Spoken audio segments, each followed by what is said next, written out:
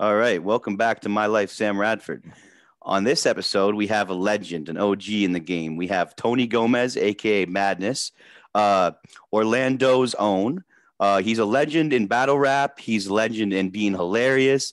He's also had some pretty cool acting gigs and some pretty cool, I guess you would say, projects. Right now, he's a father currently, and he's actually kind of making a little return to battle rap this summer. Thanks for being on, Madness.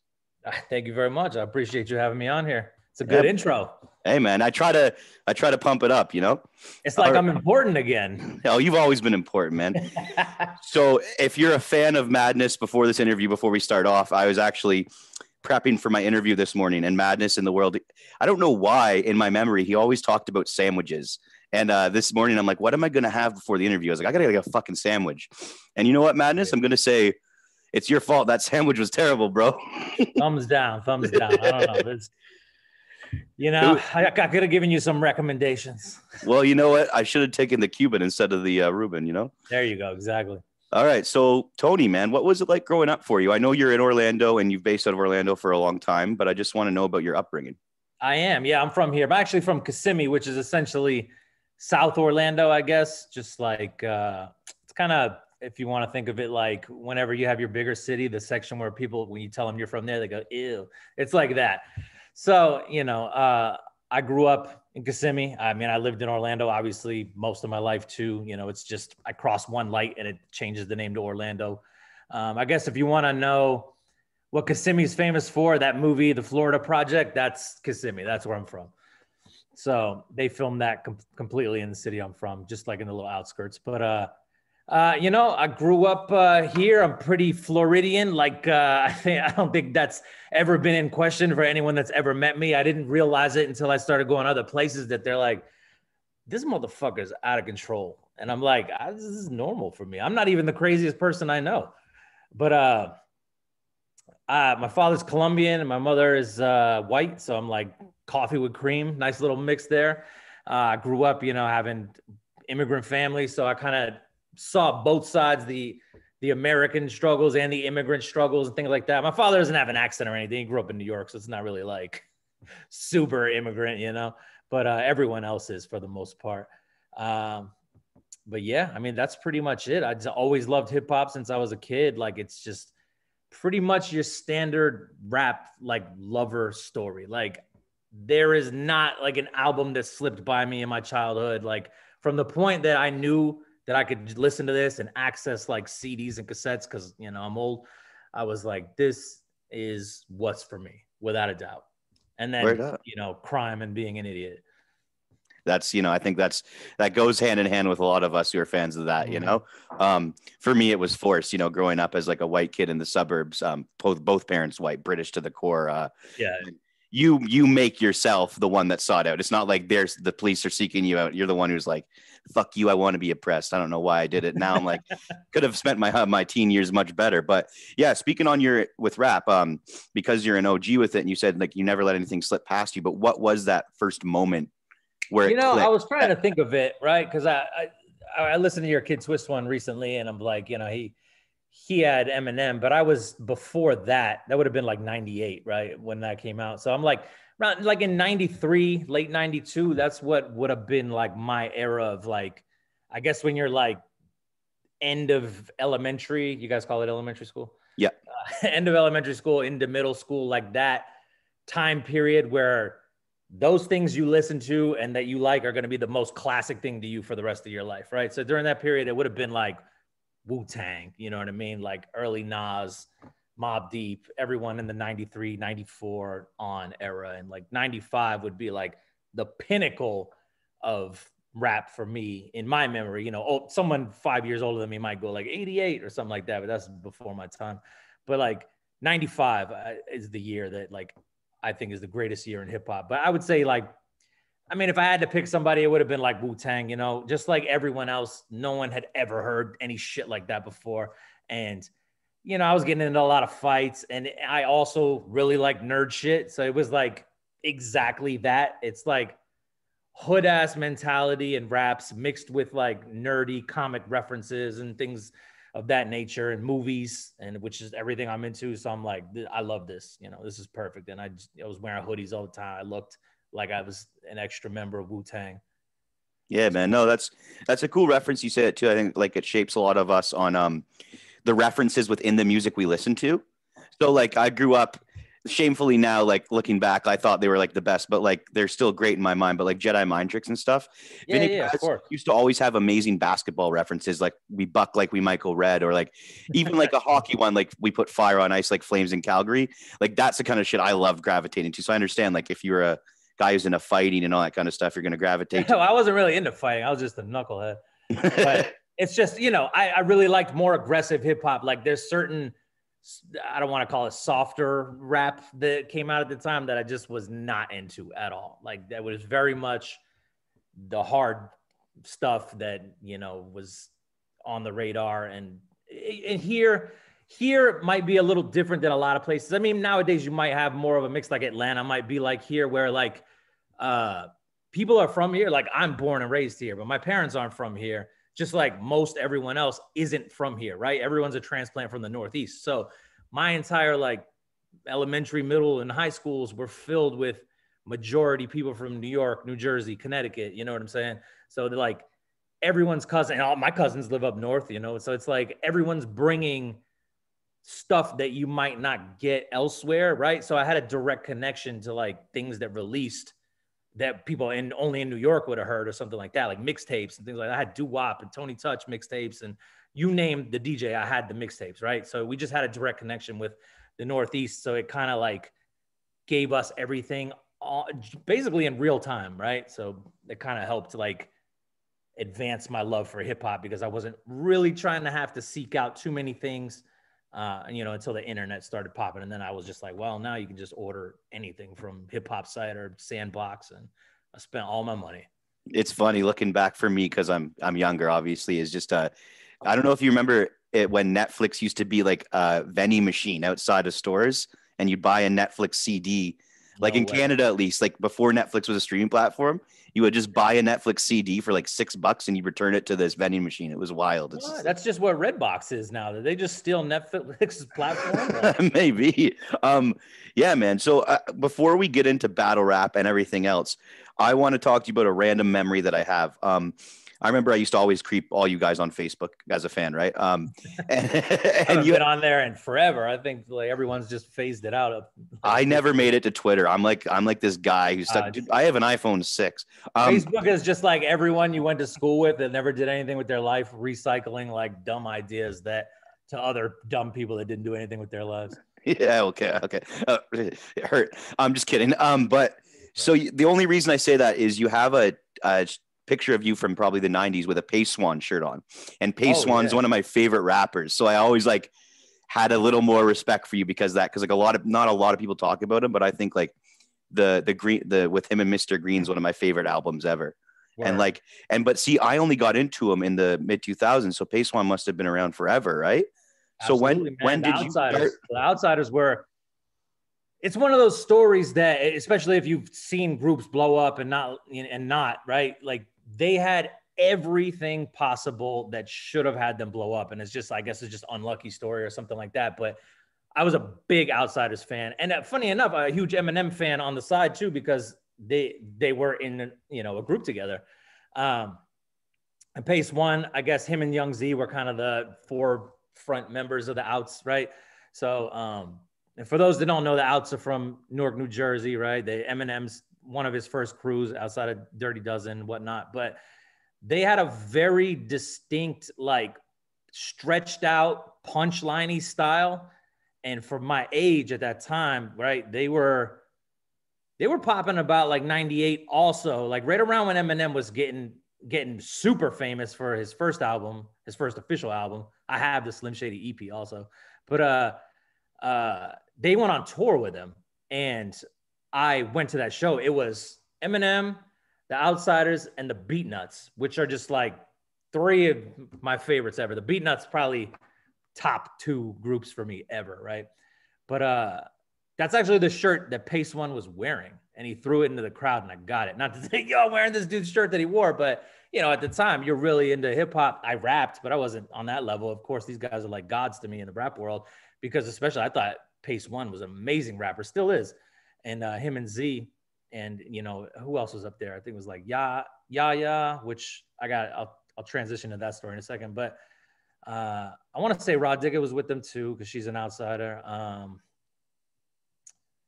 Damn, As Is was up there. Just the whole crew. I mean, there's like 10 of them on stage, and they all rap just as good as the other guys. Like, perfect. But yeah, huge Outsiders fan. And then fast forward years later, just many years later, this is like late 2000s, maybe 07 or 08 maybe. Yaya from the Outsiders, who's Young Z's brother, who kind of missed out on a lot of the releases they had because he had gone to prison. He moves to Orlando, and we just somehow, me and Critical and him, just somehow connect, and we just become friends. And we just record like a bunch of songs together. I learned a lot of recording from him, like stretching out your flow. And I just watch him control his breath. And he was such a dope rapper. Even though the Outs didn't even get like their due, really didn't get his due, like as one of the prominent members. But he actually linked me up with Young Z when I was in New York, and I went over to Newark. And Z picked me up. We went to Newark, and I recorded a song with Z. And that was like, that's my Outsiders connection right there. That's so cool, man. That's long-winded story, no, but bro, I always thought it was just a wild connection, because I'm a huge Outsiders fan, man. No, dude, that's so like, that's such a cool story. And I probably like the first time you're premiering that story. And also I forgot to say in my intro, I try to say that I'm a good person with intros, but he's also one half of Critical Madness. That's it, yeah, two-thirds if you count my weight, but you know. But before we get into that, just because the Beatnuts reference, it's hilarious. Like, your favorite rappers are my favorite rappers. Say Akabo is like one of my favorite songs with Method Man, and that's a crazy crossover with Wu-Tang, right? Like, oh, I love the Beatnuts, man. Like, no escaping this. The song with Big Pun is like one of my favorite, like, absolutely. Oh my God. I've been a huge Beatnuts fan since their second album, which would have been like the 93, 94 era too. I can't remember the exact year, maybe 92. But they just, their production style, when it switched to more of like the, I don't want to call it goofy or cartoony, but like those kind of samples, that's when it was a rap. Like, their style was so different from everyone else's, like especially on the Stone Crazy album, which would have been like Off the Books and all, you know, what's the other song? Do You Believe, which was the first song I heard from that album. And that beat is so hard.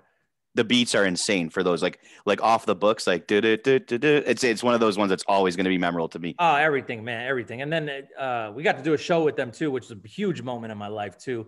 And when we rocked before them, obviously they were the headliner. They performed here in Orlando, and Juju from the Beatnuts, he goes, yo, shout outs to Critical Madness, the new Beatnuts. And I was just like, yo, pick my head up off the floor. It's over. Like, that's wild, man. Best moment of my life. Well, especially with like the Spanish rap connection too, right? What I loved with the Beatnuts was it was so heavy with the Spanish, like, and they always collaborated with all the different artists too, which was like, and very awesome. Colombian, like me. So it's like, you know, you're not necessarily always looking for someone that's the same race or nationality as you or whatever, but when you see someone that is, right, because there's no other Colombians in rap at that time that I knew of. AL, but I don't even know if you know who that is, but he's also associated with the Beatnuts, so really.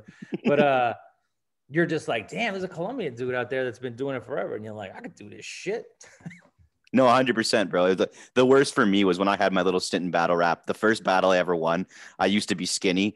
And I remember I won the battle, and somebody in the crowd was like, way to go, Asher Roth. And I was like, fuck, this is who I'm compared to. There was a good period of battle rap when you got stopped being called Eminem, and then you became Asher Roth. They got tiny period. You know what I mean? There was also a long period, which I don't think it ever ended, that if you rapped and you weren't black, you sound like Eminem to every like white girl. You were like, oh, you remind me of Eminem. It's like, bitch, I don't fucking sound like Eminem at all. It's the worst thing in the world. And also because like you meet people, introduce himself. Oh, I also do like rap battles. Oh, so you're white. So Eminem's your favorite rapper, right? Like, yeah. I mean, you gotta get that. That's like forever. Now, I mean, it's opened up a lot more. Like, you know, when Eminem came out, there was no, there was white rappers, but there was no other white rapper like that on the level, which you know. So it was like, Shout out to the it White changed the Rapper Show. game.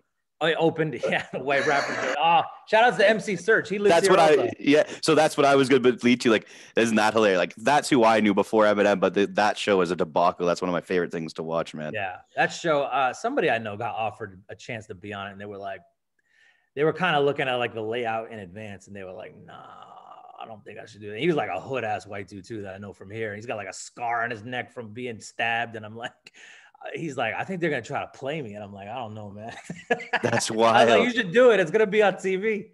Well, I think through one battle rap connection or something, if I might be mistaken, you can tell me if I'm wrong or if you even know, but I think a girl on that show was this girl named Persia, who's from like Persia, Rockaway in New York, right? Yeah. Okay, so there we go. There's always a connection, right?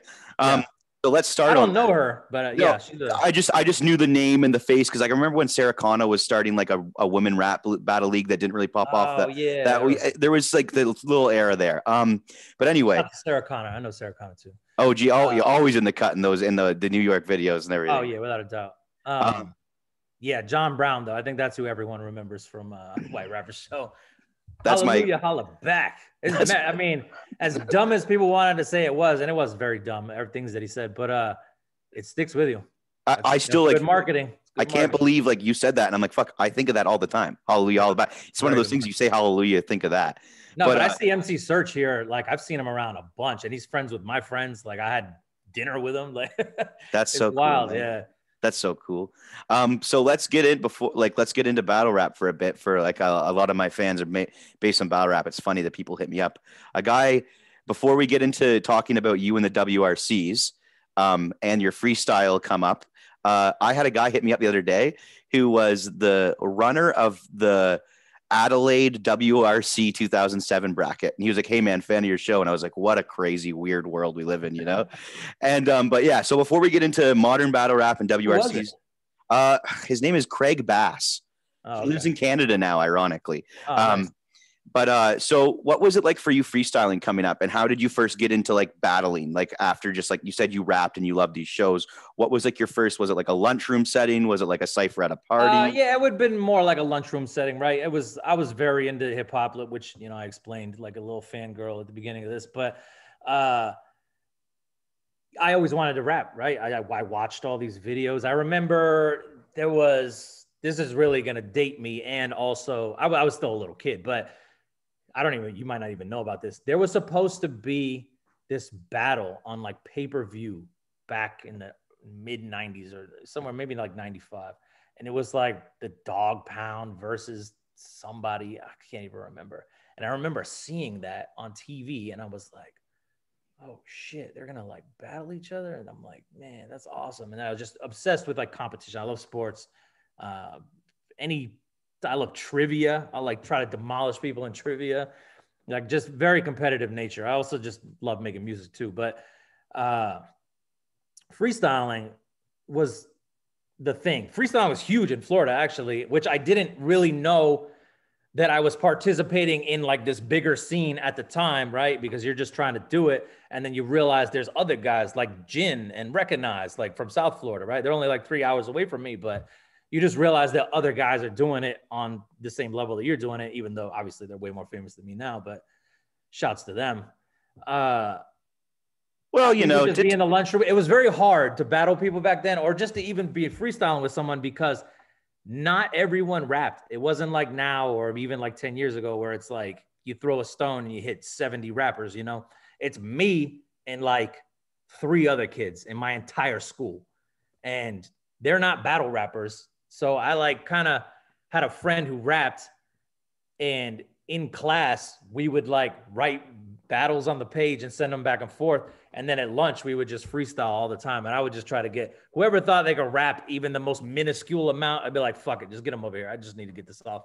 And I think it's pretty apparent. I'm just good at shitting on people, like personality wise. So I'm pretty quick witted. My friends are ruthless my entire life. Like they just, if you have an accomplishment and you're here, they're going to make sure they put you back down here like fast. So you always had to be quick with it. And I just transferred that into rhyme form. You know, obviously writing music's a whole different monster, right? You're trying to cover concepts and be emotional and everything. But yeah, freestyling, just got into it in not middle school, in high school. And then I would say it really materialized my first year of college. I went to the University of Central Florida. I'm walking through the student union, which is, like just the main area. And this guy who I'd eventually become friends with as well, his name's Santiago Skills. He's a DJ. He hands me this flyer and he says, hey, there's going to be this freestyle battle, and I'm pretty seasoned at freestyling with my friends and stuff. So he's like, this is freestyle battle on Friday in front of the student union. We'll be DJing out there. You should come out. And I looked at the flyer and I don't even know this guy. I looked at the flyer and I looked at him. I'm like, all right, cool, man. I'm gonna fucking win that shit. And he was just like stunned. And I was so arrogant back then, like, yeah, not in a bad way, but just in the like, I'm gonna kill this. You know what I mean? No one can do better than me. So that I told my boy, I was like, yeah, I'm gonna enter this. We should go. Friday rolls around. They've got this whole tent set up, like hundreds of people in front of the student union.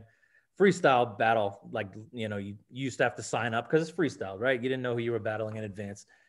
I signed up, and from like the first two battles, it was very clear that nobody battled like me. Like, I hate even being like, oh, I'm so good. But the skill difference was very apparent immediately, where they were just like, yeah, you got a car. And I'll see you at the bar. And you're just like, ooh. And in my mind, I'm like just formulating like 20 lines. But anyway, skip to the end, clean sweep, just destroyed it. Met so many people who would further my connections to rap in this city, like just from that. But I had gone to freestyle battle competitions before that. I had gone to the Pro-Am in Miami, which is a huge hip hop festival and whatnot. And I had watched battles, right? Live ones. And, I'd have like my older cousin or somebody try to nudge me like, yo, you should get in that. And I'm like, nah, I don't think I'm ready, which I don't think I was. But like we had battles here called Quest, which were a huge battle. My man Czar, he killed one of those, right? He don't even battle anymore, but he was killing it. Rugged, you might have known Rugged from the early grind time days. He was killing it in those freestyle battles too. But they're like 2 or 3 years older than me. I feel like I needed those couple of years to like really be ready. And then that UCF battle in front of the student union just mowed everybody down, like not even close, like did my best to be funny and hurtful at the same time. And kind of noticed, hey, I might have something here that I can actually keep going instead of it just being fun with people I know around the way. So 100%. No, I like that. No. And for me, it was actually different because like I didn't, in high school, like, especially like where I grew up, like there is no rap, there's no good ones. Right. And you do it by yourself. And for me, as such a big rap fan, you're so critical of yourself. Right. So like, I never like rapped in front of people, always like on my webcam in my mom's office or like, I didn't even have that option. See, but dude, the funny thing is like the first time I did it, I like in front of people was a battle. And then the first like reaction you get is like a fucking high that you just want to chase the rest of your life, But I'm sure you probably already had that high because you were already freestyling in school and everything, right? Yeah. I mean, I was freestyling with anyone that would rap with me. I mean, so this is since middle school. Yeah. And like freestyling, not battling, like one-on-one competition style. But yeah, me and my man Jesse and my man Rob from around the way, we would just get up every day because we all lived in like pretty much walking distance from each other in the same block. So we would all get up, maybe Jesse's house or Rob's house, and just freestyle the day away. I have old cassettes recorded of just me as a little kid with these dudes just freestyling for hours. We put on like a whole instrumental album and just like go through it, like a mixtape of instrumentals, and use the karaoke feature. That's my webcam, the karaoke feature on the stereo to like go through and record these freestyles for like 90 minutes. And we'd have to flip the tape over to continue freestyling. So ridiculous. My brother would come in and drop stupid comments on it. I love those tapes. Those tapes are mad fucking funny. It's dude, that's like the pure form, right? Like that's when you're still like you're so young in it. Like, well, my difference, because obviously more modern, but I had a shitty MP3 player, like one of those ones that look like lipstick. And I would have my mom's computer speakers and I'd put a beat on and I'd have to do the whole entire song. And I thought like recording meant you had to rap every single thing and the hook. And if I fucked up, re-record it all. And then I remember my first studio session, I spit my first 4 and the guy's like, okay, stop. Now overlay it. And I'm like, what the fuck is this, man? This doesn't make any sense. Let's go through the whole thing first. So what was it like for you? You were in the WRCs with Critical in New York.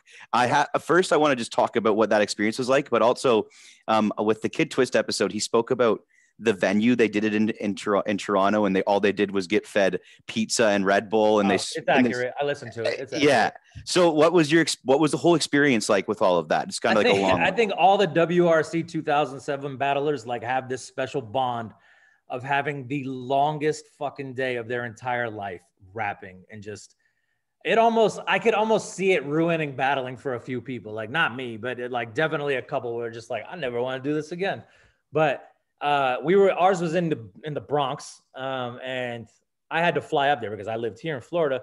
And Critical, he's from Brooklyn originally, Italian kid from Bensonhurst. He moves to Florida at a young age, which is just the story of mostly everyone here. And then he moved back to New York at that time. And he was just like, hey, I'm going to try to, get music stuff done up there and things like that. He's like, plus I'm from here. So it kind of just makes sense. He enters us into this competition without even telling me. So if you watch like the prelims, it's just him versus 2 people the whole way. And I'm like, I watched him and he kills it. Like he's great. Critical's a way better freestyler than me. Maybe not like a technical freestyler, right? I'm more of like personality, punchy stuff like that. But technical freestyles, he's amazing still. And he enters us, he kills it. And like, I think we were a shoo-in. I don't know if that's true, but I like to let a guy enter as one person and his partner's not even here. Like you just kind of knew who I was. I forgot how they knew us already, but I think Harry was just like, cool, just enter, we'll record it, whatever. So I fly up there to do it after we're already in from the prelims. And we get to the Bronx and, he lived in Brooklyn. So we took the train.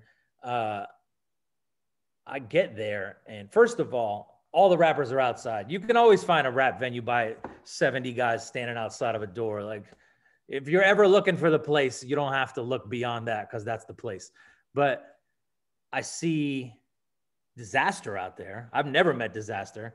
And he's in the New York one because he's not in the LA one. So me and Disaster go way back to that. And there's a couple other people out there. Cyanide's out there. Killing them in Tahoe. Shouts to them. And it's like the venue is like upstairs. So it's like one of those, I don't know how much city life is near you, but like a downtown area where it's just a thin staircase up to like this little open room. It looked like a dance studio. They told me it was a studio, but I don't think they specified. I think it was a dance studio because it had a big mirror on the wall and the floor was all wooden, like that light wood. And I'm like, okay. And then you weren't allowed to bring like friends or like people to watch it. You could bring one. So we brought my boy Ben, who was Critical's roommate also. Shout out to Getty Free. And man, it's just, you want me to just break down the whole day, how grueling of an experience it was? Yeah. And first I want to tell you that I live in Ottawa. We have almost 1 million people. So yeah. Yeah, but I don't know what your downtown city is like, right? Not our Ottawa. Some sucks. Cities aren't like New York City, right? No, I know what you mean. So you're probably in like a shitty loft that's probably just fucking heat going through everything, I'm guessing. Well, it's just, it's, I want to say it was in the winter too. Oh, really? See, that's the one thing I don't know about time with WRCs, right? Because I got to look back. No, it might have been summer because I was wearing like a stupid like baby blue shirt with short sleeves. But we ended up battling on the roof, right? In the second half, which we were almost at the roof anyway. So it wasn't like that much of a trip up there. A roof with a fucking human-sized hole in it, mind you. It was like blocked off. Like you couldn't walk to that section. So we were in the perfect spot in the Bronx. But yeah, it was It was so grueling, and there was just pizza and Red Bull from all I remember. I don't remember anything else. Luckily, it's New York, so you know you can walk down the street and get a sandwich. So we walked, you know, to like a bodega and got some food at some point. That was a mistake. I think anyone who's ever tired, if you eat, you're just done. Your day is over, right? So the second half, I think they might have released them out of order, but the first few battles of our second half, I just look like I'm dying because I was, right? I'd say we probably spent 13 hours there, 14 hours or something. And it's just to pick up and piggyback off of what Kid Sis was saying. It's like they really did try to treat it like a television series or a film set, and you're just waiting most of your day. And that was just so grueling, man, because you battle once and you're amped to do your battle and you're freestyling and you get it over with. And then you're like, all right, here goes 5 other battles until you can battle again. And you just, you know, rinse and repeat. So that part of it really wore us down. And I still loved it. You know, shouts to Harry. Definitely one of the, it sounds so corny, but one of the jump off points for modern battling, without a doubt. Like that, without that, you don't have all these people meeting everyone else, because I go, hey, Lush One, I'm Madness from WRCs. I'm moving out to the Bay. You happen to know any battle stuff going on? Yeah, actually, Grind Time, which is from Orlando, is expanding out here. And I'm throwing an event, Battle of the Bay, and I think you versus Thesaurus would be a good headliner, right? So it's really crazy how you just tie everything back to the jump off scene. You know, of course, Smack era, they kind of were their own separate entities, but there's still a lot of crossover, right? Because everybody knows someone from both sides.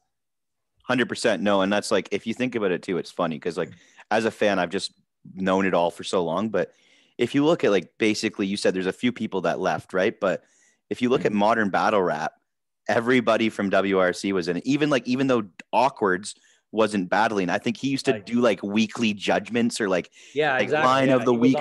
It's wild what, because like, and I think it's good and bad, right? Like they were an organization, but they weren't that organized. So I think battle rappers kind of saw what you needed to do to, because like there was the whole Elements League thing that was going on in Nova Scotia that was already a league, but like, you know, that's when Grind Time started, and it's crazy to think of that crossover. So before we talk about Grind Time, I was going to say Awkwards too is before he was entire reason. Jam.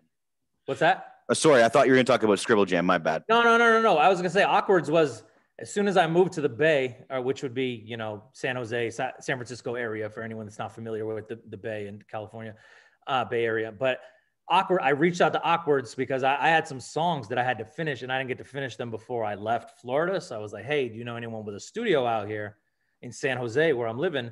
And he said, yeah. He's like, let me link you up with these guys, Skylar G and Dirtbag Dan. These are my boys that live in San Jose.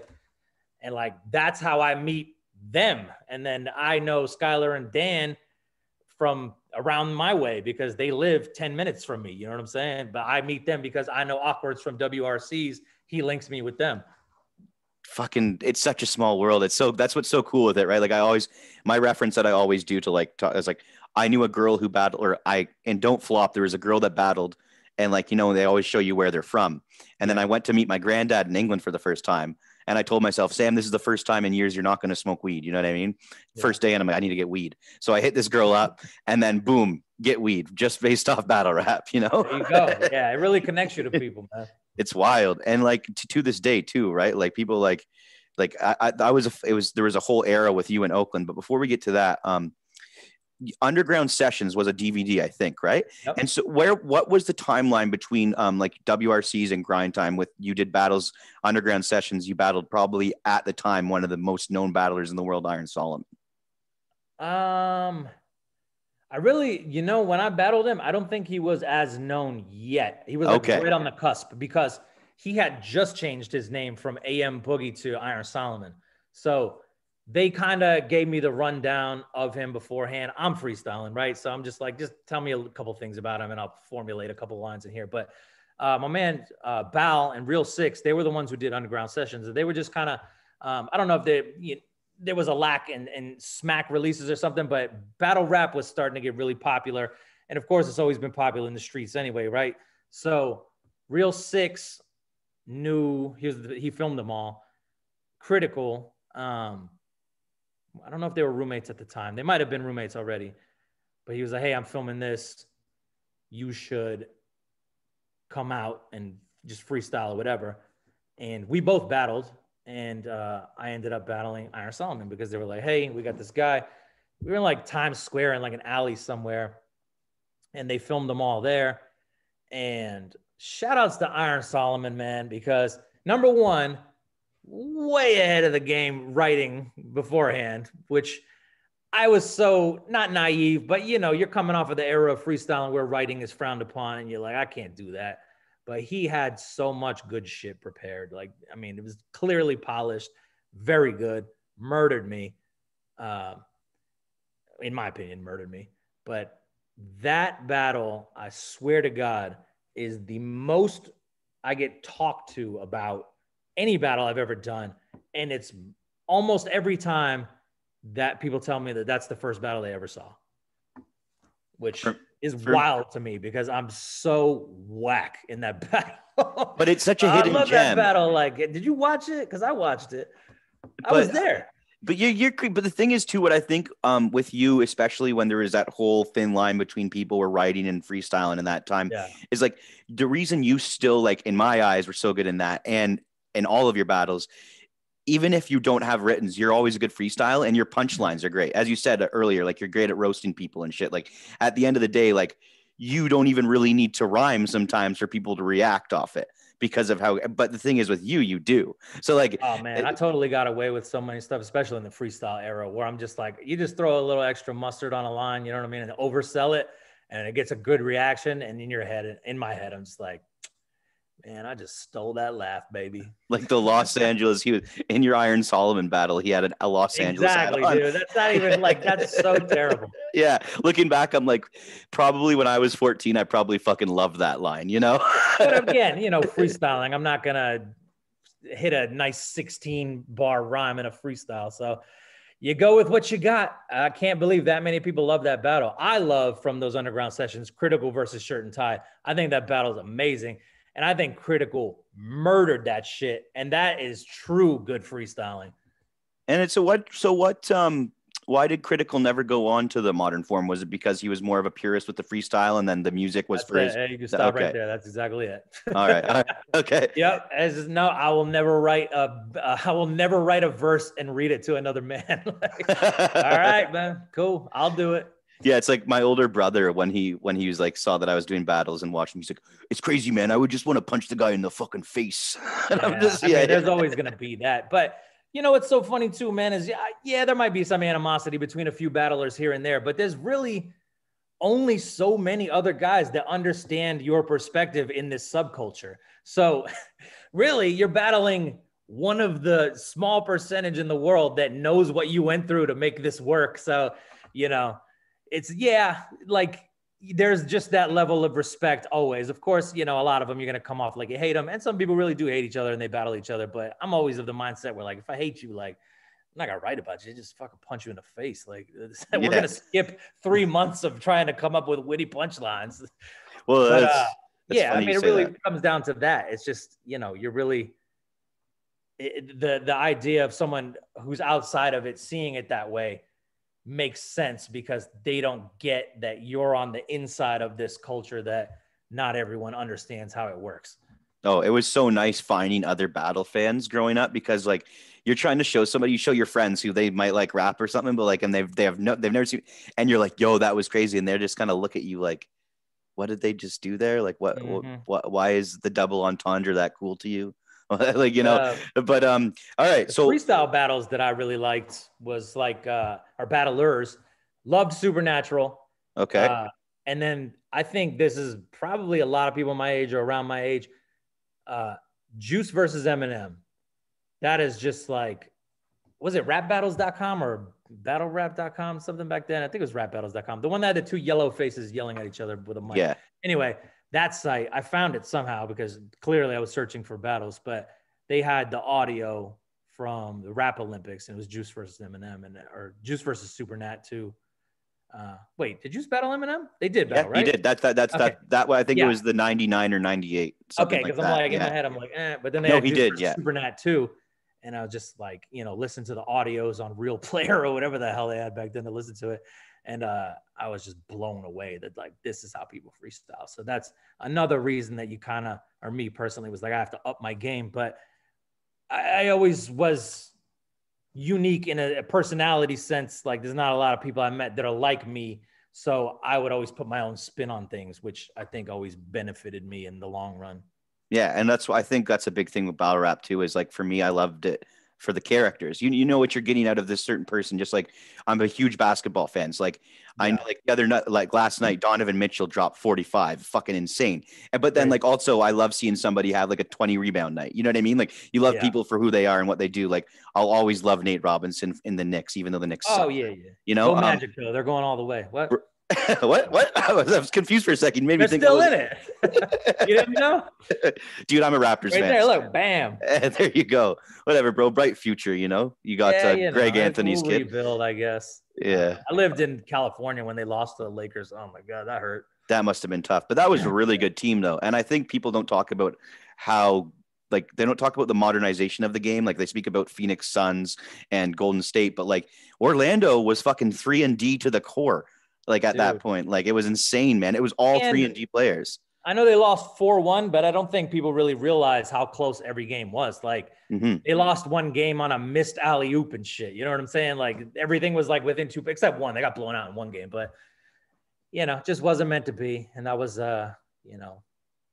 one of the great Laker wins. It's really funny you say that because like I'm a weirdo dude. I was looking at Basketball Reference the other day, and I was literally looking at Hito Turkoglu's career, and he has his best 2 years in Orlando. And what Toronto does is we take him. We tell all the fans he's going to be great, and then he goes down from 16 points per game to 10, and then he goes to Phoenix, and then he goes back to Orlando. He was on fire. Alston was on fire. Jameer Nelson, I think, it's not that Jameer Nelson wasn't good. It's that he had been out too long and they tried to shoehorn him back in the finals. And I think it just threw off the chemistry of what they had going. I recently heard about Jameer Nelson's college years and like how he was in like one of the best like backcourts in college at the time. Was he? I'll tell you what, in any sport, my college knowledge is like 1%. Bro, if you don't have the player's name on the back of the jersey, I can't really follow it that well. Oh man, it's like college.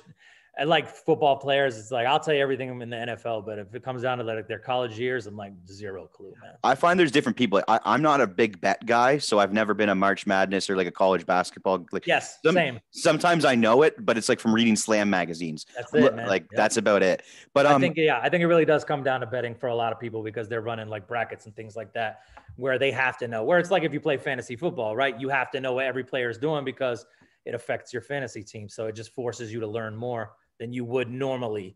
So I think, a lot of that plays into the college knowledge, which I just don't have. Oh, my first year playing fantasy basketball was 2016, and I thought it was like playing 2K. So you just had people that were good. So I picked Vince Carter first overall, not knowing that it was day to day. Oh yeah, because you're covering like the whole season. I can't even imagine people playing fantasy baseball. Like, what is wrong with you? Like, that's just weird. Much do you have that much time in your life? You must not. All right, you must not get laid. But if you do, shout outs to you. You went to San Jose. Yep. So you went to San Jose and then you battled Thesaurus for your first grind time battle. And what was the timing? We had just battled before that though. At Lounge Battles. That shout out to. Oh my God, how am I? Are you talking about Matt Ills? Yes, shout out to Matt Ills for Lounge Battles. That was something that I always knew about, and like it seeed to be kind of like, as you said, like you meet people and everything, and you already battled the source. Yeah, it was an ongoing rematch here that they ran, and it would just be one event a year. All right, I gotta get more water. I'm like choking here for real. Yo, it's all good, man. Do you want me to pause quickly? I'll pause. Part out. All right, we're back. Sorry about that. No, don't worry about it. Felt like I ate a pack of Marlboro Reds or something. It's all good, man. Well, look how red I look around camera right now. Anyway, so yeah, with Thesaurus, it was your rematch. We shout out to Lounge Battles. That was in a different setting, um right? Because so Lounge Battles would have been more of a freestyle on freestyle. stage. And when it was still kind of freestyle, right? Because like still, I think the first Grind Time event, there was like half the people who did well were the ones that pre-wrote a lot of, because there was some that were like major fall off. So were like people freestyled and they didn't know it was like written. But yeah. So I what mean, was I it was like? always aware of like the written style, which would have been like, you know, more of the smack and the street stuff like that. We always had the DVDs. Like I said, anything from New York was alive here. So I had access to all of it through anybody. There was whole stores dedicated to mixtapes and DVDs and whatnot. But I had done one written battle event here and killed it. And this is, I don't think I ever said this here. I battled my verse. Really? Yeah, that was our first battle, I think, ever. Was this when she was still a model for Grind Time's website? No, this is before Grind this is Time before. even My bad. existed, My bad. man. My bad. This is. She was. She's a poet, which I think everyone knows. But Yes. she did both, right? She rapped and does poetry, and I think I don't know why she entered, but you know, she rapped and we pre-wrote because the event was just called Writtens with a Z. I'm pretty sure, and I think it was also put on by Matt Ills. But yeah, I battled her at the event. It was like you battled. It was still structured like a freestyle battle event where it's rounds. Like I battled this person round and this person round. So I had to memorize stuff for 3 or 4 people. But yeah, about her, dude named King Koopa, which I think his name was Jargonist back then, and dude named Dirty Dem, who later I also found out is also Colombian, which I called him like Mexican that whole battle, which is hilarious and ironic.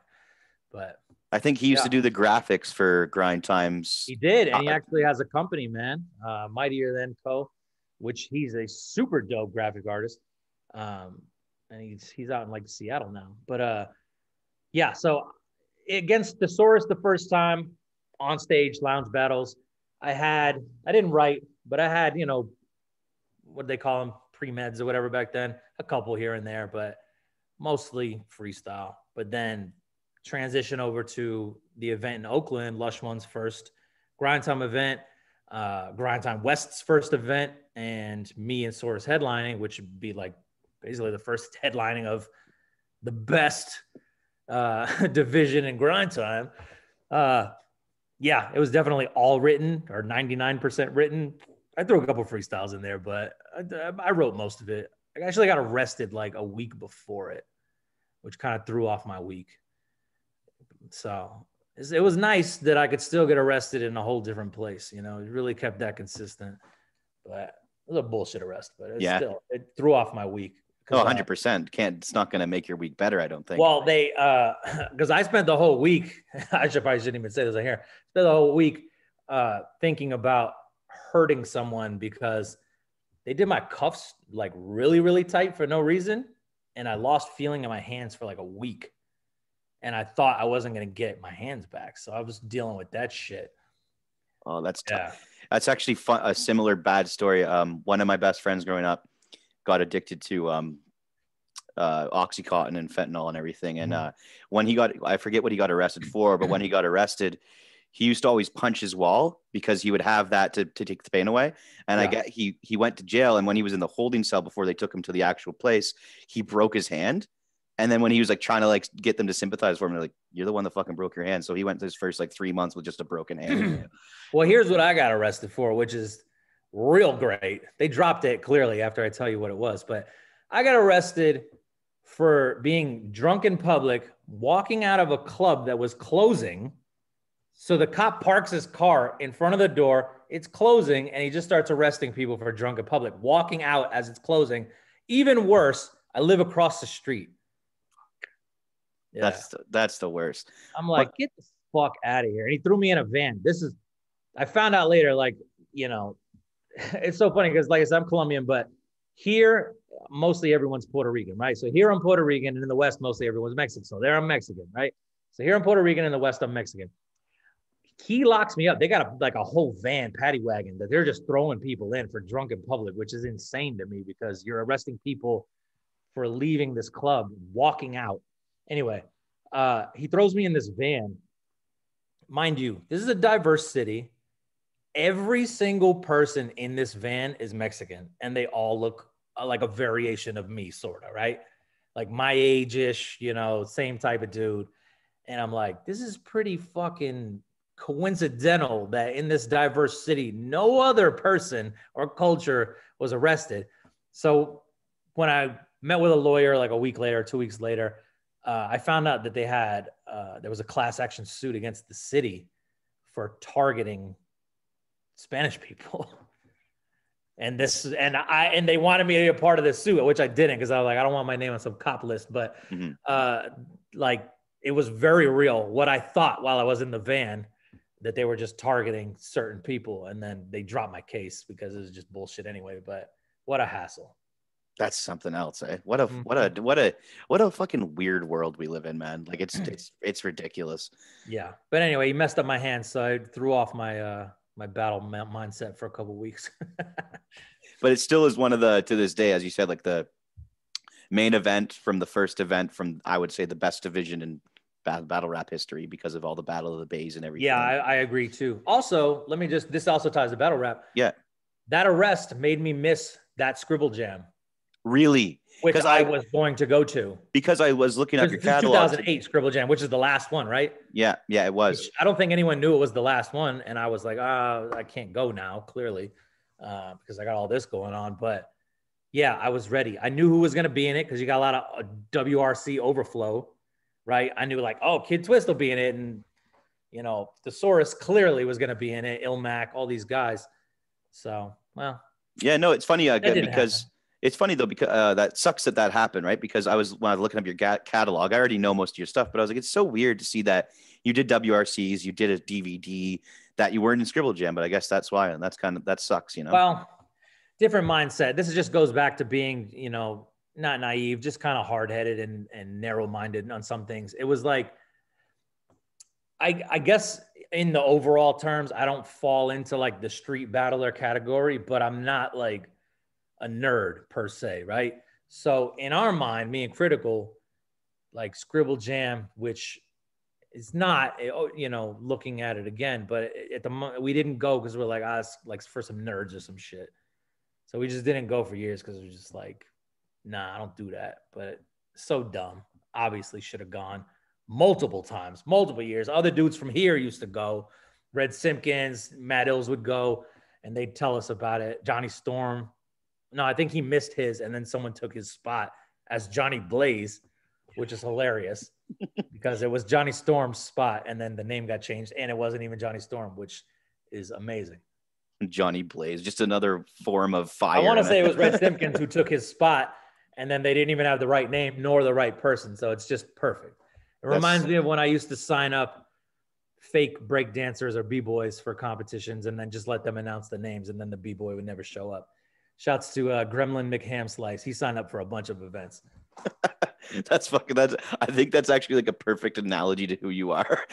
It's just dude, I'll tell you, when the day I realized that I did shit like that I thought was funny when no one was around, I just did it for me. That's when I was like, all right, there might be a problem here. Like, yeah. You know, sometimes you're trying to impress or make someone else laugh. When you're just doing it for yourself, like you're like, maybe I'm different. Yeah, no, it's so funny that you say that, because like sometimes like I do a lot of things that like my girlfriend or like my friends think that like is malicious or like a dick, but like I just find it kind of comedic. Like right. I used to comment on this one guy's YouTube channel. He's like this old man who clearly like is probably divorced or never married, lives by himself in like Portland, and it's called Killer Mike's Sandwiches, not talking about the rapper. And he just does the most simple, like a fucking fried egg sandwich or a fucking grilled cheese. And I would just comment consistently like, I fucking hate you, Mike. I hate your sandwiches. You're trash. And then every 5 videos I'd say, yo, that sandwich actually looked kind of good, Mike. And he would respond every time like, yo, that's mean. But then I'd be nice to be like, yo, that's nice. He responds. I could never. Dude, to come back. That's one thing I learned early on. Don't ever respond to YouTube comments. Well, 2 months ago, one of my friends from when I used to do those comments back in the day, he sends me the Andrew Schall's podcast, Flagrant 2. And they were talking about this guy. And I was like, well, fuck, there's the wave that I could have been on back in the day, you know? Go, man. There you go. But yeah, so what was it like for you when battle rap started getting so popular with the modern era? Because like you were right there, you were at like all the big events, like you were even doing like the New Year's event in Los Angeles. Yeah, it's so crazy that just by pure coincidence, right? Because I had gotten a job in San Jose, and that's why I moved out there. And it's just coincides with the launch of Grind Time West. Like, that was in August or September 2008 was the event. And I moved there in May.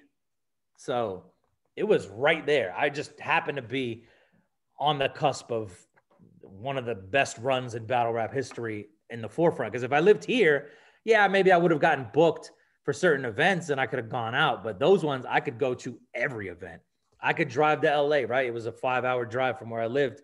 I could go to Oakland, which is, 35, 40 minutes. Even San Francisco, right? It's an hour drive for me. Everything is around me when it's happening, which is just perfect timing. Like, it couldn't have worked out better. So for me, I'm already an outsider. I'm never like an outsider, like as in like, I don't fit in, but I'm definitely not like anyone where I lived. They had never met anyone like me. I really stick out. So I think I just was very memorable to people, hopefully in a good way, but definitely in a like, he might be crazy way. Cause I was definitely way more out of control, in 2008 than I am now, which is 13 years ago or whatever. But it was awesome to be part of that, just to be around. And especially when I'm at the height of like partying. So I'm like, hey, let's rap and then let's throw a party. Let's go here. Let's go there.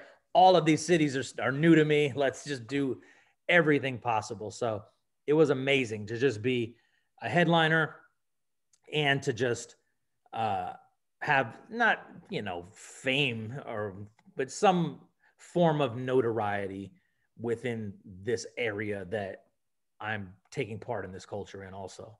Yeah, for sure. And another thing that I do want to speak on is, so yeah, Mattis was as I said, in the Grind Time West, and there was the LA events, there was Oakland events, San Francisco, and these were all the biggest events at that time. And then other leagues around the world started popping up. A la WRC's Canadian league popped up, an Australian league popped up, a UK league popped up, and then Madness and Dirtbag Dan battled each other at an event as a fundraiser to send themselves to England to battle at Don't Flop, and that was the first international battle there.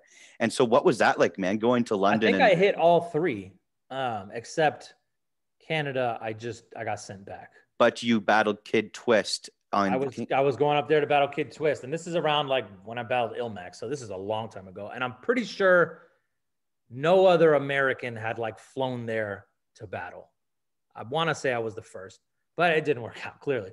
But I got there, and which everyone's heard all the horror stories at the border, and I get there and they pull your sheet because, from what I found out, especially on the Toronto and Ontario side, your side's FBI or whatever you guys call it is in the same office as ours. So if they want records, they just walk over and they go, hey, pull this for this person for me, which doesn't happen when I've been all over the world. Like, in England, they're not able to pull that, but on your border, they definitely can. And I got there and he's like, hey, you ever been in trouble with the law? And I'm like, no.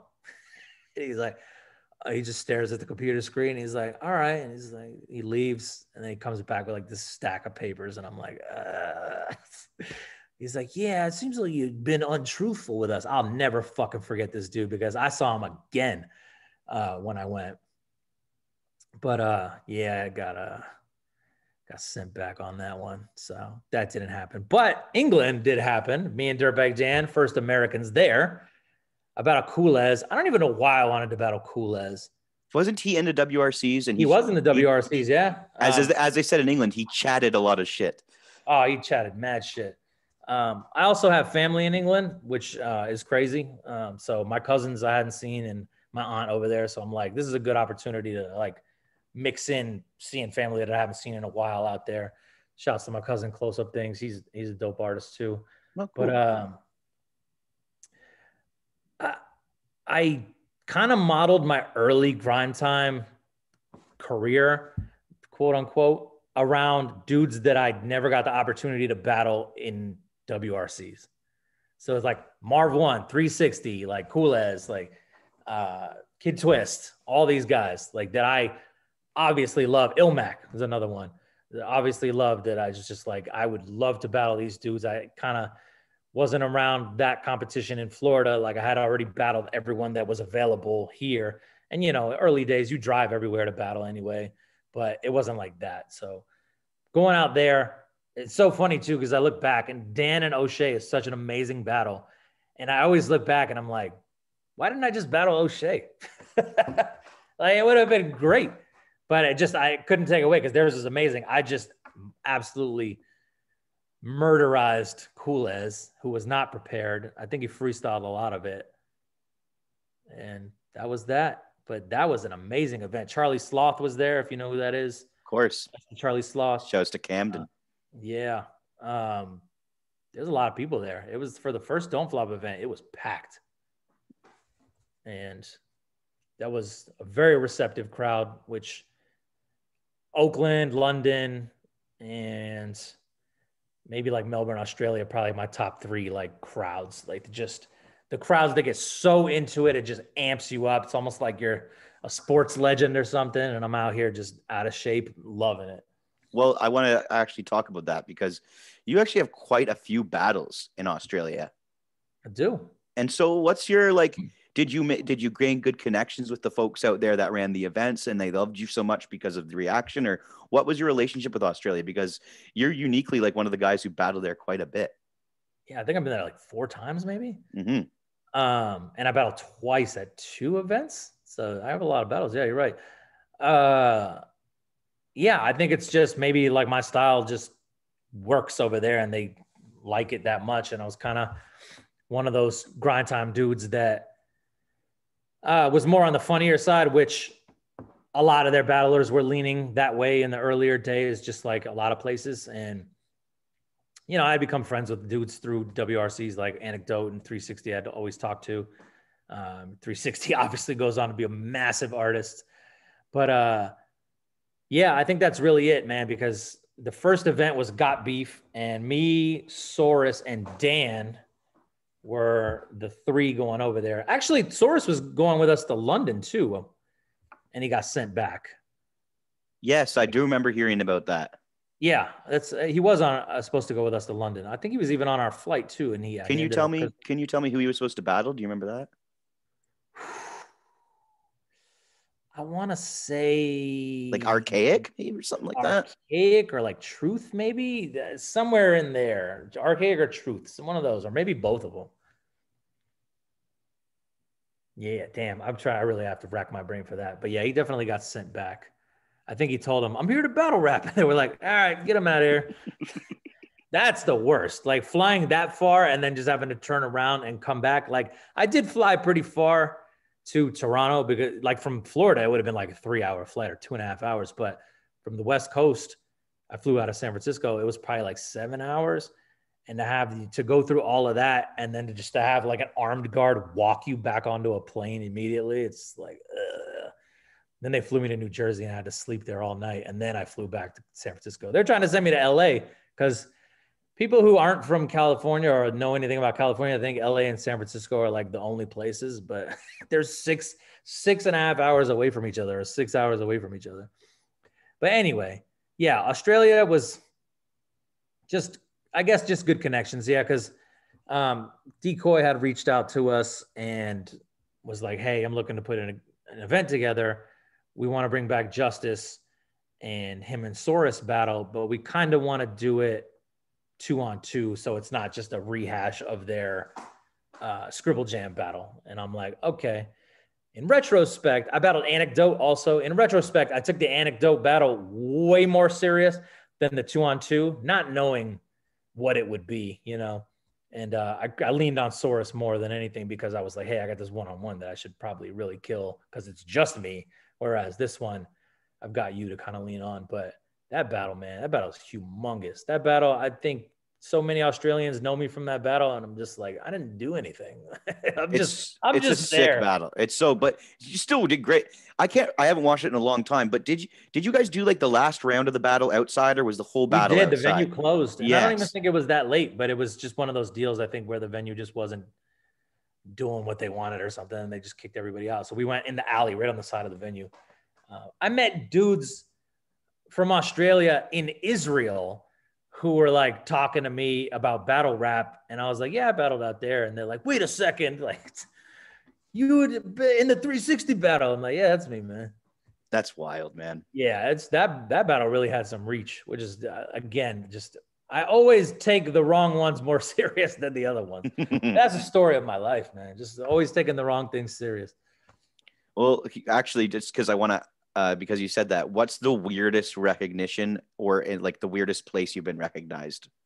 Or just like the most surprising? You're just like, I didn't know that would happen here. I definitely caught a few while I was pissing. Like that's happened more than once. I have. So just to go back on, yeah, my friends are ruthless, right? Nonstop jokes, nonstop shit talking, always, all of us, forever, our whole lives. And this one, I took a trip with all of my friends had witnessed somebody like recognizing me as Madness at some point, which I don't care on that level, but it's just funny to see their reactions because they don't give a shit. I'm always going to be Tony to them. Like they're never, I'm never going to matter in that sense. But one of them, shout outs D-Nick, his like, you always have that one friend who's always got your number, no matter how good your joke is, like they'll shut you down, like no matter what. And he's mine. So he had never seen anyone come up to me or whatever. We were in Buffalo. Shouts to Buffalo. Shouts to Griselda. This is before all that, but they're from Buffalo. And we were there just partying for like a couple of days. And this is, I don't know, this is a decade ago or something. But I'm in the bathroom and our washroom, whatever you guys want to call it. But I'm in the bathroom and I'm at the urinal. He's at the urinal next to me. I'm like pissing and I turn and this guy looks at me while he's like waiting in the line to piss. And he goes, fucking grind time, Madness. And I could just see Dennis, like the silhouette next to me. He leans back and he goes, are you fucking kidding me? I'm like, man, couldn't be more perfect, dude. Could have been perfect. Like, that was just great. But like multiple times pissing it has happened. I don't know why I'm so recognizable at the urinal, but it happens. I had a dude, I was eating dinner with my mom somewhere and he wanted to take a picture in the middle of the restaurant. I'm like, dude, I'm not, I'm not an actual celebrity out here. That's what was like a big realization for me as a teenager when I went to once I became of age and I went to my first battle rap event, I was like, oh, they're just fucking regular people. And some of them are kind of like losers, actually. There's a lot of losers in battle rap because it's the egotistical ones who aren't just good people.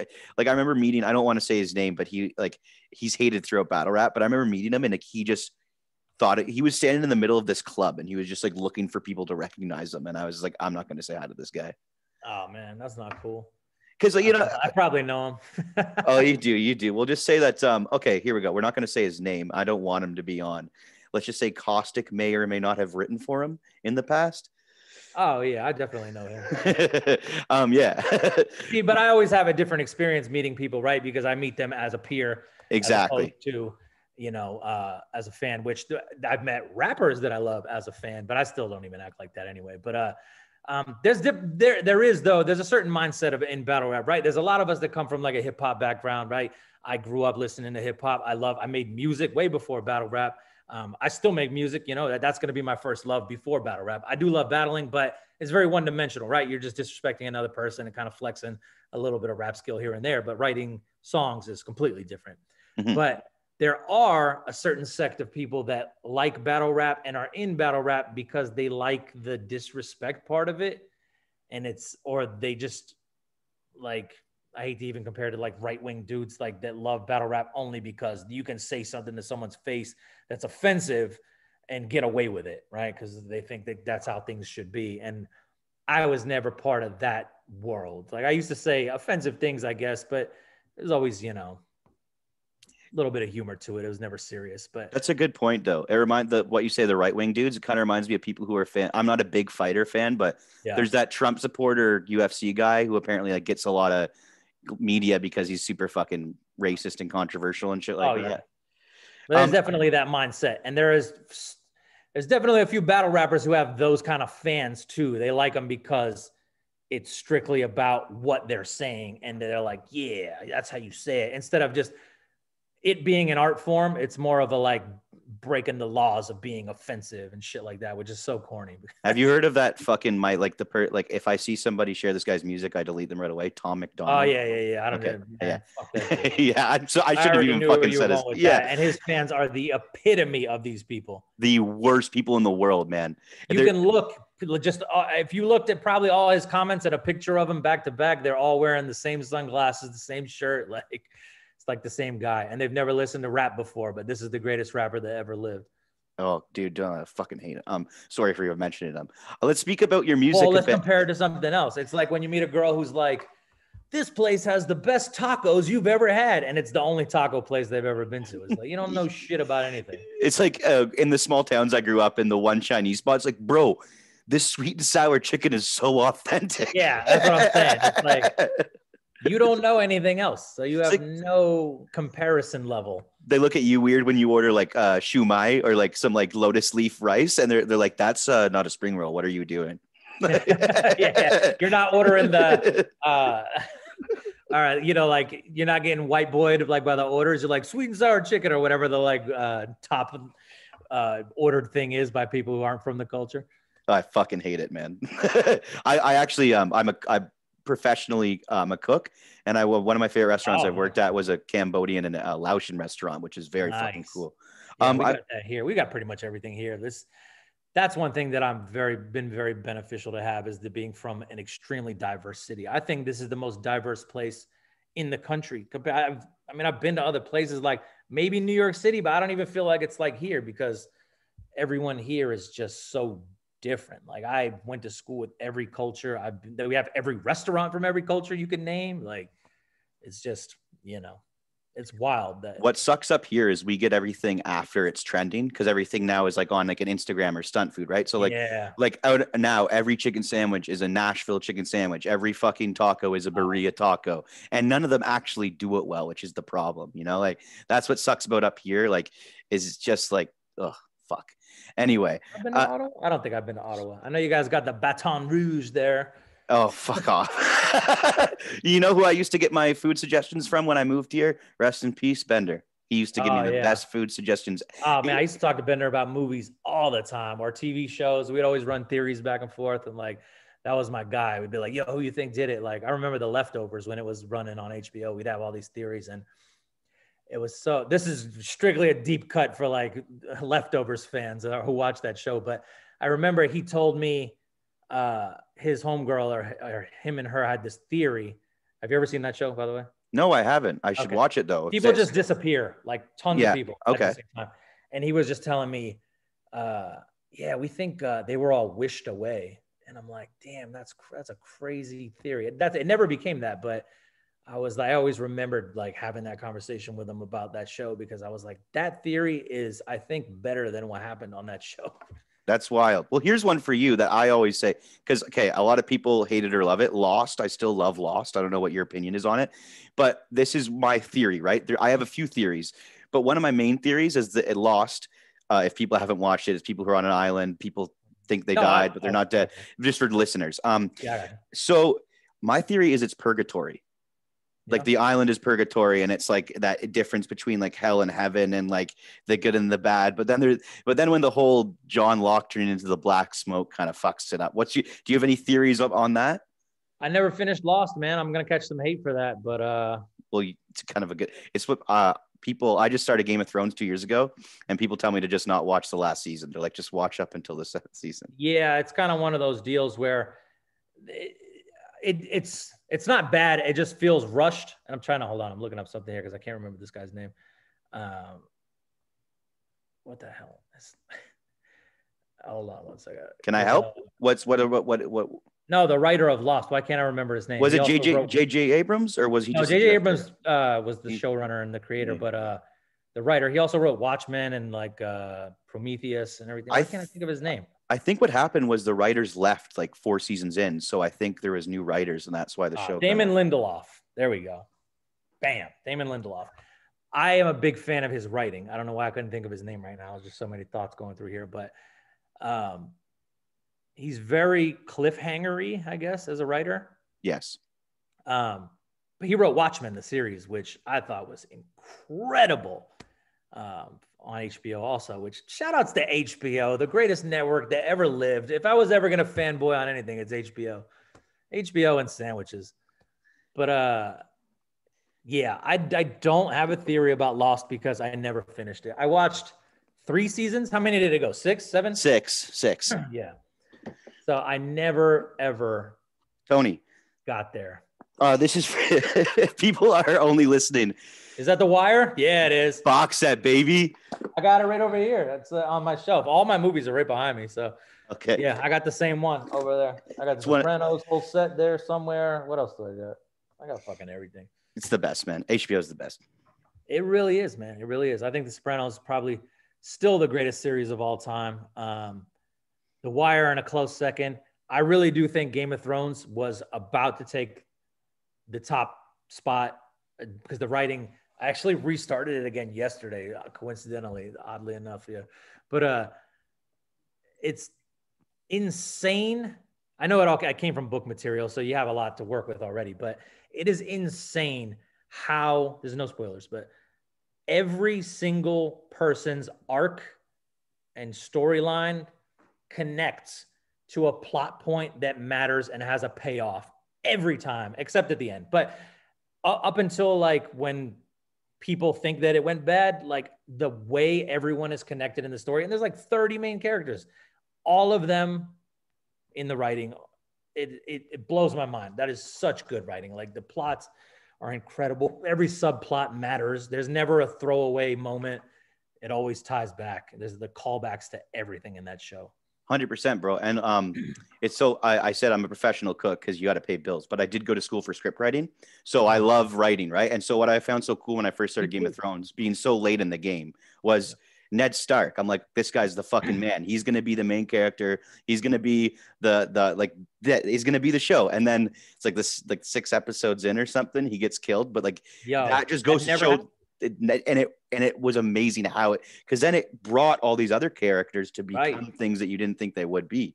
It's wild, man. It's wild. I don't think anyone had seen that before, where they build up a main character and then they just die in the first season. You're thinking, what the hell? But you're right. Then they set up all these other people. Like, it's so funny too, because I didn't read the books, but you know, I kind of researched a little bit of them, but I didn't spoil anything for myself. But in was it the 4th or the 5th season when Jon Snow gets stabbed up by the other members of the Watch, that season, you really start caring for Jon Snow. Like, he kind of was like a side character early on because he's the younger brother and whatnot.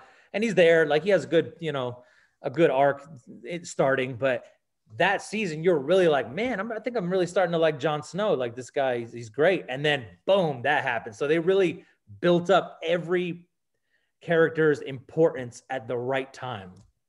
Quite such a crazy show, man. Because I guess for me, it's cool because, as I said, I'm just like I'm watching it now, and it's like it's just wild to see, like, as you talk about characters, like Arya Stark is insane. What you see at the beginning, like she like hits that rich kid with like a wooden stick, and then she becomes like a crazy assassin. Or and that's the reason her dad dies. Yeah, that's crazy. And then, or also the brother who's paralyzed, who can like be the wolf, the dire wolf. Like, it's insane. Man. Like the story arcs and everything, man. Like, my favorite character is probably Tyrion. I loved when he was the Watch, him and his friend. I forget the guy's name who was his champion, who saved him from being. Oh, Bronn. Yes. Name, right? Bronn. Yeah. Yeah, just a badass. I will say that, I think like everyone else, I really got into like just reading online theories toward the end, because you're just like, all right, it's ending soon. Let's see what the people think based on, because the books were over. So now it's just strictly in theory world. And I will say, man, some of the online theories were far better than how it did end. But maybe definitely a lot of openings left in certain things. And I feel like they could have utilized certain characters better. But obviously, I don't do a show on that high level. And shout outs to them, because they're far more successful than me. And who knows if I could even do what they do. Yeah. Well, there's some things too, like, I don't know if you ever watched this, but a show that I kind of thought would have been amazing that only did 1 season was Vinyl. Oh, love Vinyl. I just rewatched it again a couple months ago. Yeah. I will tell you what I thought was wrong with that show. After watching it again, it's that Richie Finestra is extremely unlikable, no matter what. Okay. And They ended Boardwalk Empire to create vinyl. So Oh, Boardwalk that's Empire wild. skipped one more season. Did you watch Boardwalk Empire? Yes, yeah. Okay, so from the 4th to the 5th season, they just skipped over everyone's most famous historical pieces, like the rise of Al Capone, the death of Rothstein, like all these things. And they just jumped ahead in time. And then, it ends in a shortened season, which was still a good season. But Terry Winter, he ended it early because I guess they offered him to do vinyl with Scorsese, and they're huge music heads, both of them. And then I loved vinyl. I thought it was great. But I think on a grander scale, like I said, there is no redeeming qualities about that dude, man. Yeah. The only what I loved about it is being like such a, like for me, like as you said, like with battle rap, I'm so in depth. I with basketball, I love stats, and I love like so hip hop. Nobody ever talks about the DJ Cool Herc, like in the Bronx, like with the light post and the music, and like that scene in that show was crazy to me. I'm like, yo, I love that. Man. They're finally shining light on that, I think they were trying to go that direction too, which is a bummer. Like they're in the rise of punk, which coincided with hip hop in New York City, which that's where they are in the show. And I really think that that's the direction. Like if they had a second season, that it would split its time between, punk and hip hop in New York, and which would have been amazing. But yeah, renewed. What a cast too. I know, dude. It was insane. This is great. Like I love that we went off on this 10. I want to ask you your opinion on one more show that just is coming to my mind that I think is like News Radio. I fucking loved News Radio. Did you like News Radio at all? I watched some of it, but I never kept up. Like anything that went over like 10 episodes, I just Well, how about if we're speaking, because like as you said, like, do you know Boardwalk Empire? I'm thinking in my head, like I watched everything with Michael K. Williams after The Wire. Did you like Treme? I loved Treme. Loved Treme also. And Anthony Bourdain writing on it was great too. Yeah, I really liked the twist in season 1 where it was like you thought it was in modern times, but it was really during Katrina. Yes. Cool. And I love New Orleans, man. I go there a bunch. Well, not now, but no one's traveling anywhere. But I did go there a bunch, and my wife loves New Orleans, so she knows everywhere to go in New Orleans. So it's just a good tie-in. She's a huge jazz enthusiast too. So what a good show. And I really, really, really liked The Deuce also, which was his kind of return to the Wire-esque storylines mixed in with, everything else that was going on, their little porn and drug industries and whatnot. But they did have some mobsters in that show, which was nice. And he interviewed Snoop too. Like that was a cool, different introspective from The Wire when he ended up interviewing Snoop later in life. It's so crazy. It's so funny, man. My mom's like this elementary school principal, book club, mindfulness meditation, Buddhist, walks fucking 20 miles a day. I watched The Wire with her, and it was so funny because it's a gang, but like The Wire is so universal. She loved it.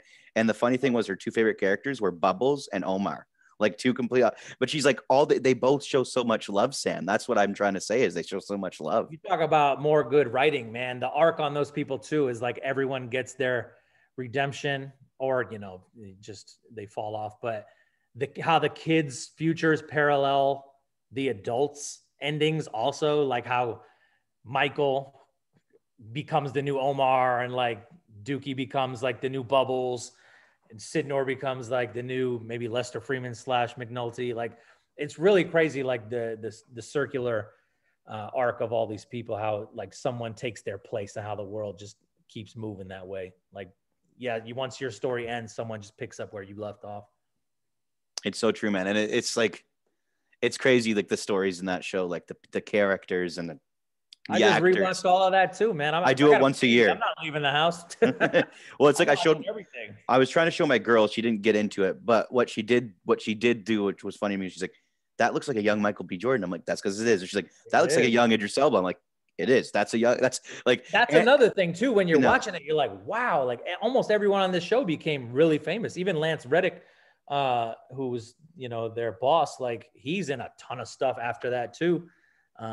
Bro, the mayor is in Peaky Blinders, and he's in Game of Thrones also. They're in everything, or like Aidan Gillen. I could name actors all day. What about McNulty's character? Name me his acting name. Dominic West. There you go. Yeah, he was in like a UK small series show recently in the last years. I can't remember the name of it, but it was good. He's in The Affair, which is another one on Showtime. Yeah, Luther with Idris Elba was good. Israeli show that I found out while I was there. They're like, "Yeah, we like the Israeli version better." I'm like, "What?" But I will say Idris Elba fooled me, but McNulty did not. But Idris Elba fooled me, at least for the 3 seasons that he was on. Yep. He was not American. He I got didn't me. know that. No And the one guy, had seen him before, really. that and the guy from Homeland. The guy from Homeland tricked me. I don't know about you, but Oh, I already knew him too. he had a really good show called His name's Life, like which Dominic was, something too, isn't it? yeah, it is. But no, yeah, it's so funny that always the people who aren't from America and Canada are the better actors than the people that are from,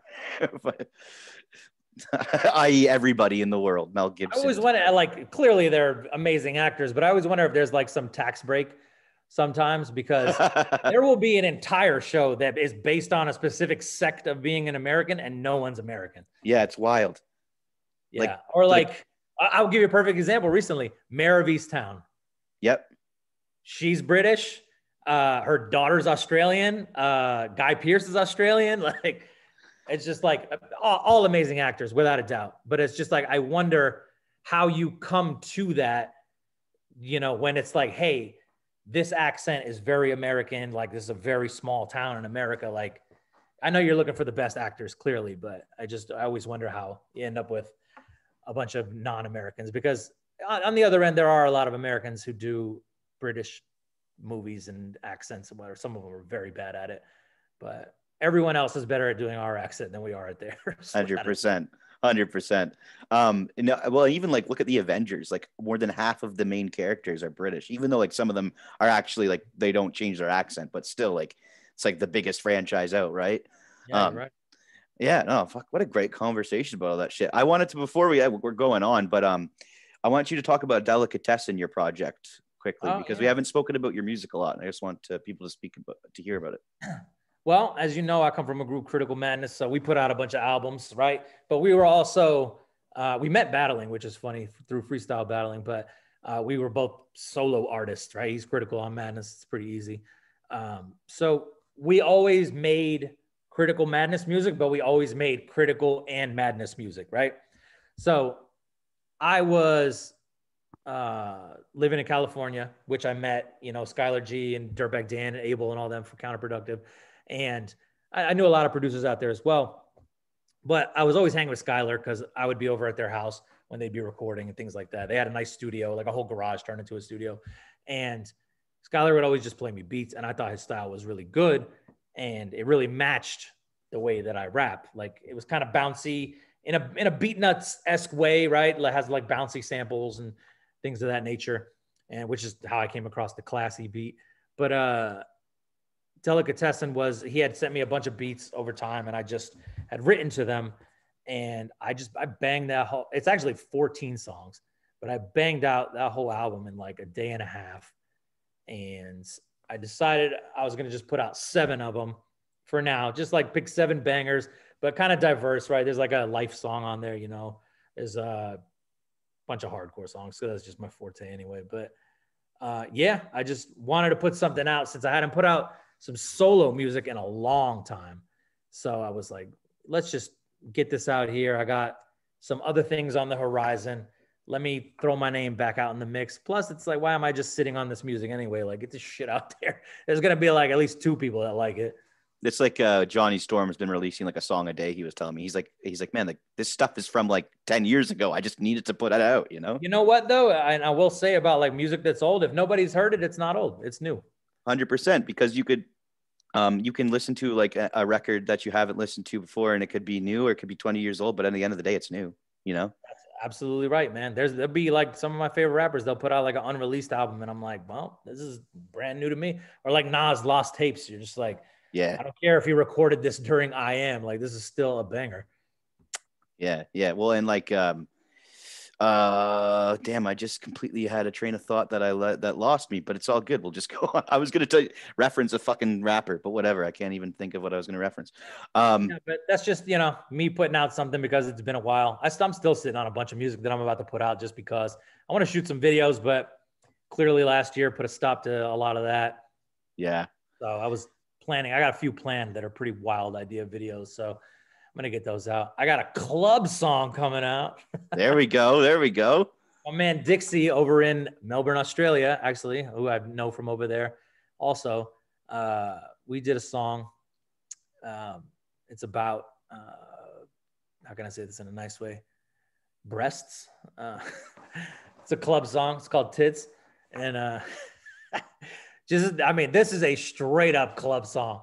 I also have an EP that I did as a little group called Loner, Lonr, with my mans.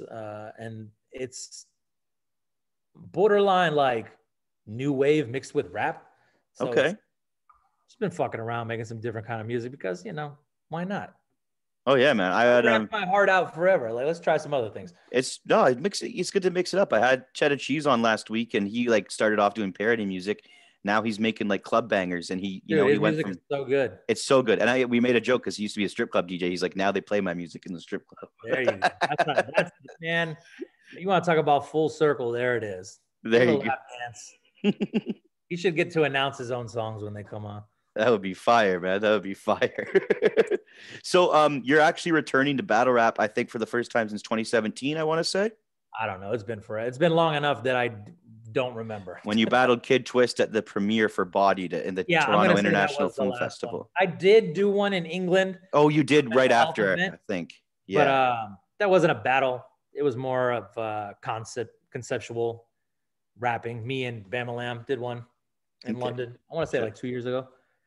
But as far as writing full-on, one-on-one actual opponent battle, yeah, it's been a while. I would say Kid Twist and me in Toronto for the Body premiere, which, I mean, if I ended there, that would have bookmarked perfectly because you can't beat that. Like a battle at a movie premiere that you're in, you know, you got a small role in, and you got a song all over the soundtrack. Like, and you're battling the guy that like you have wrote this history with, and I wrote it in a rematch. Yeah, it's wild. It's such a mind blowing thing. That's why Bodied was so awesome to me, man.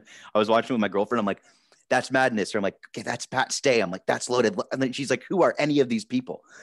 I'm like, they're big to me, man. I had done that Power Rangers short with Joseph Kahn before that. Yes, I wanted to speak about that. I would say that was my first I'd done short films, you know, but like local stuff, not big sets or anything with real money behind it. But the Power Rangers one was my first time being on an official set, right? I had been talking to Joseph Kahn since he did Detention, which was years right before that. And, you know, he was a battle fan. And, you know, even like, even my battle at A class, he's like, oh, those Asian jokes are hilarious. I'm like, all right, cool. But since Detention, he had told me like way back then, he said, hey, man, he's like, I really want to put you in something. And he's like, you look too old to be a high school student, you know, for Detention or whatever. And he's like, so the next time I do something, I'm going to try to get you in it. And I'm like, you know, you just cordial. All right, thank you. I appreciate that. No doubt. But you don't ever really expect anything from anyone, right? Because, you know, I'm just not that kind of person. But years later, he hits me up. Yo, I got this thing. I'm going to send you the script. It's top secret. Would you be interested? And he sends it to me and I'm reading it. And I'm like, Power Rangers? And it's like gritty right off the bat. And I'm reading it. I'm like, oh my God, this is insane. I'm like, yes. I probably said yes before I even read it. But anyway, that was fantastic. I'll never forget. He asked me what kind of soda I like. I said Diet Dr. Pepper. I got to set. They had Diet Dr. Pepper for me. Damn. We filmed it on this ranch. I'm sure this ranch has been used in so many movies because they had a fake city in this ranch that I've seen in movies and TV before. They had half airplanes, you know, that you could film inside an airplane. Oh, it was so dope. But I was a little nervous. Not nervous like that you could tell, but I had never done this before, right? So you don't know how to navigate properly within that environment. Like I know how to be a rapper at a rap event without a doubt. I know how to move and who to talk to and who not to talk to, etc. But out here, like he really, you know, helped me and made me feel comfortable. But now Bodied, on the other hand, this is a real movie set. And we filmed ours in like this underground club looking thing. It was like in the basement of like this big building. And it did not feel like a movie set because you get there and it's just you and like 10 other battle rappers that you already know. So that really made it easy for my first time being on an actual set because I'm just there. It's me, Conceited, Roan, Kid Twist is there because he's, you know, helping Joseph. There's Pat Stay, Lux, Hollow. I think out of everyone there, Disaster's there. Out of everyone there, the only one I hadn't ever met was like Loaded Lux, but everyone else I already knew for years. So that was amazing. I'm sure I'm missing somebody, but shouts to whoever I missed. But that was just an incredible experience. Did not feel like a movie set, and I think that made it easy on all of us. Yeah, it was so good too. But it's funny you say like, I guess you didn't feel like it because you're close to everybody, but the production on the Power Rangers short was so amazing to me. Like it looked like, like a Transformers esque or like one of the great CGI. Like, and also I just want to ask you, like, I know it's unreal to you, but like, what was it like to you? Because you're a huge movie buff. You're like Joseph Kahn, obviously, and then I'm sure you're a big Power Rangers fan too, probably because you grew up Oh in yeah, that Power era, Rangers. right? I mean, I aged out of Power Rangers while it was still going on, but I still watched it when I was younger, Yeah. So like, is So that one I of knew those? everything about it. I loved it. Is it like one of those things like that's a check in my book that like I'm never gonna forget Oh, kind of thing? everything about that was cool. That's probably the coolest thing I've ever done. Is Mhm. that it just was unlike anything else. Bodied is obviously very cool and very near to my heart because it's based around the subculture that I've been a part of my whole life, you know. But that Power Rangers thing was so different, and it was the first time I'm doing anything like that, that it just was just a pure moment in history and in my history that I will always hold on to because I don't know, man. You just watch it, and I got to see it in a theater setting, so that was even cooler. And I got Yeah. to see it in a theater setting by coincidence also because I was flying to Australia to battle, and I was leaving to Australia maybe 2 days after they were going to do the LA premiere of that movie. So I just flew to LA because that's that you have to stop in LA to fly to Australia anyway. And I went to the movie premiere. And I mean, I knew Katie Sackhoff was already, and I got to shoot my scenes with her. So that was awesome. But yeah, everything about it was just incredible. So cool, man. It's like, to me, it's so awesome, like how battle rap is like evolved. Like, it became like Joseph Kahn gets organic to be in detention, and then dumbfounded, and then just the Right. whole thing came. Bodied is like so Oh, cool. dumbfounded. That's what I missed. There you go. Also there. And I've also known dumbfounded forever. Forever, because you guys, dumbfounded was in the early days of grind time. Dumbfounded is one of my favorite battle rappers of all time, even though he hasn't done it for years. Rest in peace to PH, who you battled. Like, Oh him yeah, versus PH is one of my favorite. You're still Pumpkinhead always he's one of my favorites. I met Pumpkinhead for the first time when I was like 19. That's I wild. battled who is now known as Nino Bless, but I battled him back then. That's insane. What a Yeah. and also earlier I said I messed up the timeline with Iron Solomon because wasn't well, you said AM Boogie. Didn't he actually battle Immortal Technique under that name? Oh yeah, I meant to add that little tidbit. He was just coming off of that maybe like a couple days before I battled him. Okay. And that was at an EO dub event, right? Like an end of the Yeah, I'm gonna say it was EO Dub. Or somewhere where that realm of people would be because I know like Poison Pen was there. My homegirl Lelena, shouts to Lelena, she was the manager of Fat Beats, so she was the one who like told me all about him because I had no clue, right? So she was like, "Hey, he just battled Immortal Technique. He's crazy. Watch out for him." And I'm like, "All right, cool. Let me go out here and just get bodied by him. Thanks." Did she give you any dirt on SoulCon for your battle? I'm just kidding. Nah, nah. Nah, Man, I was he's never late that type all of the battler time. though. I was never like, yo, let me tell you weird Yeah. person shit about you. Like I always thought that shit was corny. Yo, you Like, got herpes from this girl, except for when you yeah. no, except for when you encourage Caustic to do the Jefferson Price thing. I have a Well, Caustic. I didn't encourage. Well, You said, "Hey, man, he'd do the same shit to you." okay. That's a Yes, Caustic. I didn't help him write it or anything. No, no, Because no. He already wrote it. He already wrote it. yeah, exactly. So it's not like anyone was cheating, but he said this is the night before we were shared a hotel room in London. I think he was saying like, I don't know, dude approached him. I don't know Jefferson Price, and I don't do these type of battles either, right? What Caustic does, that's not my style. But he was saying, oh, dude came up to me and he's like, hey man, I heard because somebody told him what Caustic was going to say. And he's like, I heard you're going to do this, this, and that. So Caustic's telling me, hey man, I think I'm gonna have to change my whole third by tomorrow. And in my mind, I'm like, you wrote it and it's tomorrow. Like, you're gonna blow it if you try to change everything. So I said, fuck him, you don't know him. I was like, just do it. And I guess that became a little infamous part of my history too, I guess. Oh, don't worry. Caustic was ending careers before he went to England. Yeah, I The stood guy. on stage though because I thought it might get out of hand. Oh, okay. That's okay. I get you. So, and it did, but I missed it. So funny. So I stood on stage for nothing. Well, thank God you weren't there when Soul was there, because I'm sure Soul would have knocked you out too. I'm just kidding. Oh, well, I'm we just almost, joking. no, we almost fought, Did but it you was and Soul? Because like, you would have killed him. This kid is like Soul is like the size of my I don't cat. know, man. I saw it in his eyes. He was definitely down. Really? Yeah, yeah, yeah. You're like, when somebody's like about it and they're not, and he was ready. But I left the stage, which I have no beef with Soul. Clearly, I just knew something happened because during the battle, they're battling, whatever. I'm watching the body language down there, and Soul's in the front, and the whole time Caustic is doing that round, Soul's like this, like shaking his head, like mad, and I'm like, all right, this might be something, I think maybe at a certain point in the battle, I put my beer down. You could see that I'm like, just prepared, just in case. And battle ends, nothing happens. I'm like, okay, cool. Let me go get another drink. As soon as I go get another drink, all I hear is, oh, and I knew immediately what happened.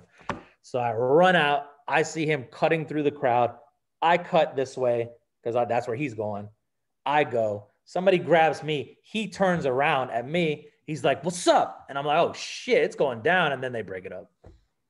That's wild. Yeah. And I wasn't trying to get Madison involved in any messy shit. Shout out to Soul too. Soul's one of the happened. But like, it's just the only weird thing to me is like, it's controversial and I don't want to bring any controversy, but it's just weird that he would like, it's great as a friend, you defend him, but I don't know if I could defend my homie if he was cheating on his fiance. You know what I mean? Like, I just don't know if I could. Well, I wasn't defending Jefferson Price. Are you talking about Soul? Soul. Yeah. Because I think, man, I don't know. Who knows if any of that is true? I don't know if that's true. I was just like, you wrote it, just say it. You know what I'm saying? It's like how dudes will call like Arsenal a bus driver forever. Like, did he really drive a bus? Nobody knows. Like, you just ride with it, right? So who knows if it's true? But if it's my boy up there getting roasted like that, and it's like, I don't think it was that disrespectful. But if like things are crossing the line, then you're just like, maybe we fucked this dude up. But you know. Anyway, I didn't mean to. I'm sorry I brought it. And I guess that's his boy. I'm sorry I brought any negativity into the thing. No, it's definitely not negative. You're a positive ass dude. Like I didn't have any beef. I'm just there as the extra guy. Yeah. So I'm, it's not my situation. I actually saw Soul in Toronto after that. So whatever same event, maybe him and Sketch Menace, whatever that event is. I don't know who I battled. Loveless, maybe? Or HFK, maybe? Maybe. I don't know. It's probably the Uno Labos one, but I saw him in the lobby in the hotel, and we just talked. You know what I'm saying? I'm like, hey, I ain't got no problems with you, but you gotta see Caustic at some point, I'm sure. Yeah, it's battle rap. Like there was the dark sides and everything like that. That's why Kid Twist, he had a great breakdown of like kind of why he did Bodied was his homage to what was right and what was wrong with it, with the modernization of everything. A lot of moments, especially as a battle fan, right? I mean, I battle too, but I'm clearly a battle fan also. There are certain moments that you're like, oh, that's an homage to this. And, there's a lot of references to things that being part of the culture for so long. Yeah, man. And actually, yeah, like we got a little off, but I want to speak about your return. You're battling a guy named Don Marino, and then you're also going to be in the Cadillac Ron Memorial Royal Rumble at Bots. Coming back with 2 battles all next to each other. So I got to write for 7 people. That's fucking wild. After not doing it for 5 years or whatever it is. Well, Dirtbag Dan actually had me booked for the Rumble for a while. Okay. And we were just waiting to announce it. And then iBattle came in, and it was done with some other dudes from here called Bear Arms, which is a man, Lou Berra, and Amzilla. So they reached out and they were like, hey, we got an idea. We're doing an Orlando event, I'm like, I normally wouldn't want to battle, but it's here. You know what I'm saying? And that's the ones that I like. If I can get a good enough opponent, my friends can go, right? Because they don't ever get to go to these shits. They flew out to a couple ones before, but as a whole, I could bring 20 friends versus 2 that'll fly out to come see me. But they had reached out and they announced it like 2 days after I confirmed it. So I actually, I actually had the Rumble booked for a while, and that was going to be the only one that I returned to. And they hit me up and they're like, "Hey, we got an idea. Don Marino, what do you think?" And I was like, "Damn, that's actually one that I would take." He's from Florida also. He's from South Florida. I've known Don Marino for a long time, since he was Don Dollars, man. I've known him, you know, Florida dudes, we all know each other for the most part, or they know me, and, you know, we met a couple of times. But he's dope. He's not similar to me, but we're both oversized Spanish dudes, so that helps. And it's just Florida on Florida violence, which I'm okay with because it's not real. You know, we know each other. But I think it would actually be a good match. He's popping now. I used to be popping. I don't matter anymore. He matters now. It's a good match to have. Don't ever think that, man. Don't ever think that. A big thing that I do. I never took it that seriously, man. No, I know, but I just want to tell you what I tell everybody. Well, at least in my eyes, is like what you did is indented in time, especially in history with battle rap and everything. Like man, like I remember, dude. I think of you. I think of so many fond memories. I think of watching the "I'm Classy" music video. I think of Dirtbag Dan show when they used to get you to call in drunk at a club or something. Like. Right. Dude, like you're just such an entity of yourself, man, because you're so funny. You're such a good rap. Like I can tell you come from like the boom bap, like you're like such a historian in it. And then, but like I always try to slip boom bap references in my battles. And you do, the thing is, and I love that. And then right now, as you're saying, you don't take yourself seriously, which is I think partly why you're so amazing and entertaining. So yeah, man, I just want to let you know, but like I'm still like I was watching you battled the homeless guy just before we started this. With the one outside or or not outside? They're both outside, but the one in Oakland or the one in New York? The New York homeless guy. Yeah, he kept interrupting all the battles. Like, so I'm like, all right, man, do you want to battle? Like, do you want to rap? And they just happened to film it. I was just like, hey, let's do this. I wasn't trying to make fun of him or anything. It's just he kept yelling during the battle. It's like, hey, I think I'm a rapper. Like, even though he's clearly been smoking pipe all day. Like, hey, let's go ahead and do it, my friend. Yeah, he's no Slaughter Rico from Philadelphia. No, definitely. I could tell that maybe he rapped at some point in his life, but he had just smoked away all the lyrics in his mind, but he was really trying to get them back out. Hey, shows to him for trying, man. Yeah, he really did try. But yo, thank you. Pulling him from the headphones with no attachment. I just want to say thanks for being on. And like, other than the battles coming up, man, is there anything you want to promote or speak about? Like, I know like you're releasing your projects. Delicatessen is out now. People should go and listen to that. I got a couple songs coming out. That Tits song is coming out. Let's just look for it in every club and it's just have fun with it. I got a couple more songs dropping. I don't know which one's going to be which, but I'll throw them up online. And I've been writing screenplays this whole pandemic. So somebody buy them. All right. In all seriousness, is there any way, like, how would somebody inquire to do that from you? Just hit me on Twitter at Mr. Madness or Instagram at Tony Madness. I'm always there. Not always there, but clearly I could pick up my phone and see someone sent a message. So, you know. Hey, if it wasn't for that, you wouldn't be on. My obsession with movies has culminated into finally writing some things. I actually been working on one for some years, but it's at a point where I feel pretty good about it. So I just I want to sell a couple of these because I love movies more than anything, I think. So yeah, man. And I think I think whatever you write would be pretty goddamn good with your opinion on all that. I got a pretty good understanding of what's good and what's bad in the movie world. So. Yeah, 100%, man. All right, cool. Well, yeah, I just want to thank you again for being on. For the listeners, next guest is either going to be Real Deal or Fredo, just depending on the time. But yo, thanks for listening, everybody. Shout out to Tony. Look Tony up on all platforms. Look up his old battles. Look up Tits. Not on Pornhub. It has 2 T's just to help you out. All right. Okay. 3 T's. Excuse me. TITTS. All right. All right. Well, yo, thanks for the listeners. I'm gonna keep Tony on to say thank you, but yeah, keep tuning in. Appreciate y'all. This is blowing up. We're gonna be something someday.